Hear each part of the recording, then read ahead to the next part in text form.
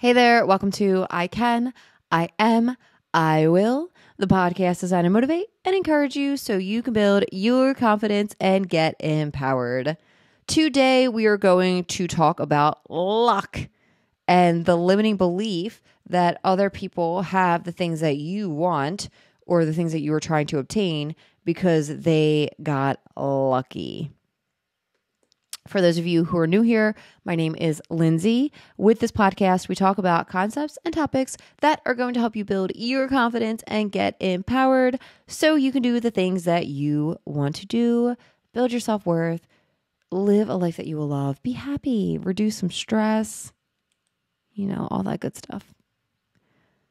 Make sure to hit that like and subscribe button. You can contact me, find transcripts of episodes, read articles, and support the podcast at canandwill.com. I talked about limiting beliefs a few episodes, I think in like the 30s. And a limiting belief can be when we attribute someone else's success to luck. People do get lucky. They have opportunities that are given to them. They are born into certain situations. People do, they get lucky.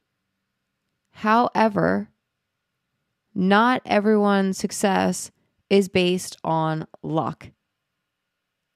And if we reduce other people's success to being luck, we are limiting ourselves. An example would be, here, I'll give you a real life example. I was trying to think of one. I'm like, well, I could just give one from my life. When I was working in an office before like working from home, I would get up at 7 a.m. I would go to the gym. I would do an hour-long workout. Then I would do 10 minutes of stretching, like yoga. And then I would do 10 minutes of meditation. And then I would go into the sauna. From there, I would come home, I would check my email, then I would take a shower, then I would check my email again, and then I would make steel-cut oats and have a protein shake, and I would go into the office. One day, I'm coming into the office, and this woman, awesome woman, I loved her. She was one of my favorite colleagues, actually. She was sitting at her desk, and I came in, I had like my oats in one hand, like my protein shake in another, and my hair is like still a little wet from my post-gym shower. And we're talking about something, and she's eating, God, I talked about this in another episode, a Chick-fil-A sandwich. So she's eating this Chick-fil-A sandwich, and she's drinking a diet soda at like 9 o'clock in the morning. And she's telling me about how lucky I am to be naturally thin. And she's talking about how like she's having trouble losing weight and she wants to lose weight and she can't. She feels like she can't. And then just how lucky I am to be naturally slim. So in her mindset, she's looking at me and she's thinking, and it's not just me, I'm not taking this personally. She looks at other people who are slim and she limits herself and thinks, oh, they're just lucky.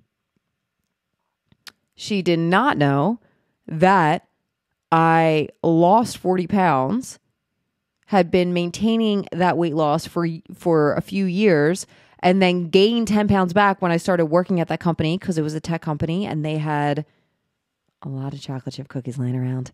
And they did catered lunch and they had a salad bar, but I was not hitting up that salad bar because they had like really good stuff.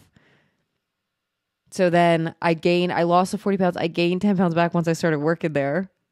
And then I lost the 10 pounds again and started going back to like my healthy eating choices.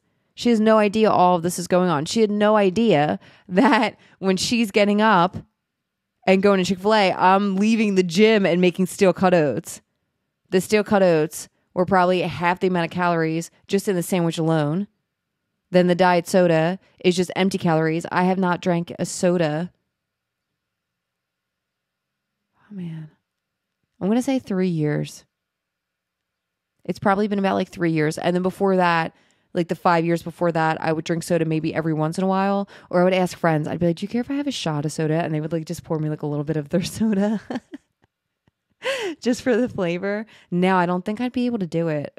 I don't think I'd like it. My taste have changed like drastically. So she doesn't know all of that, all of the background, and she's just contributing that to luck when it's not luck. Oh, and mind you, also she's at her sitting desk. I'm at a standing desk, and at my standing desk, I drink so much water that I'm constantly like moving to and from the bathroom. Like just in the office itself, I'd probably get 10,000 steps. And if I wanted to have a conversation with someone, I would walk over and talk to them instead of emailing them because I was standing anyway. So standing would contribute to me being more active. So she doesn't see everything behind the scenes. She just sees me now and thinks I'm lucky because I'm naturally slim.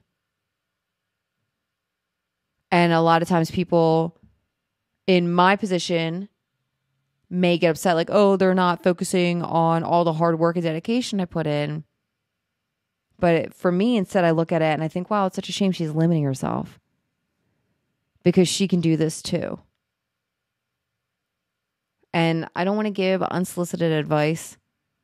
So I just told her, I'm like, well, I lost weight. And she's like, oh, really? I was like, yeah. And I just focus on like calories and stuff like that and eating like healthier, making healthier decisions while still having proportion because I don't want to restrict myself. And I left it at that. If she wanted to know more, she would have asked me. But this is a way that you might be limiting yourself is if you think that people have what they have just because they are lucky. And yes, there are people who are lucky. I had one colleague, she would say like they're born at it's easier when you're born on third base. Yes, some people are very fortunate to be born into families that have the resources to give them a better education or to pay for an expensive school or to buy them a car so they don't have to wait for the bus because it's very time consuming. It can also be very stressful when the bus doesn't show up. If you live in the Philadelphia region and you've ever taken SEPTA, you know what I'm talking about.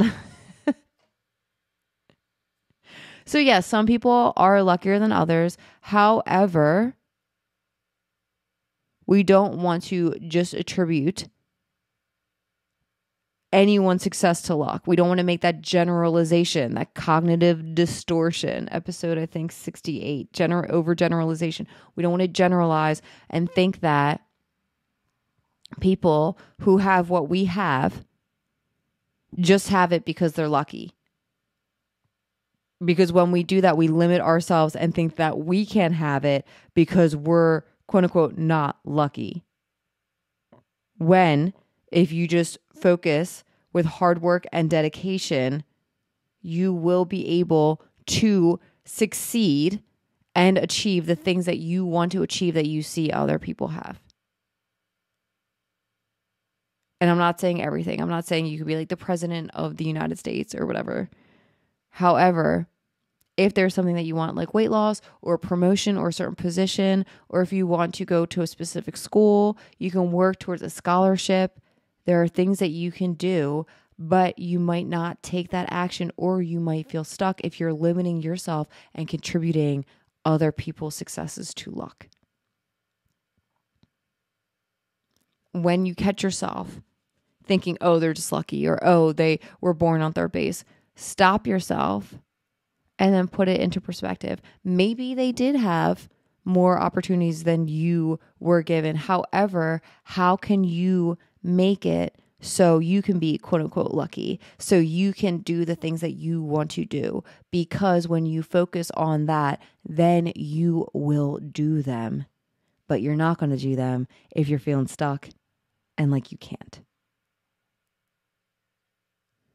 With that, we are going to end with our I-affirming statements. You can say them with me. You do not have to. You can do whatever makes you feel confident and comfortable. Are you ready? I can. I am. I will. Have a great day.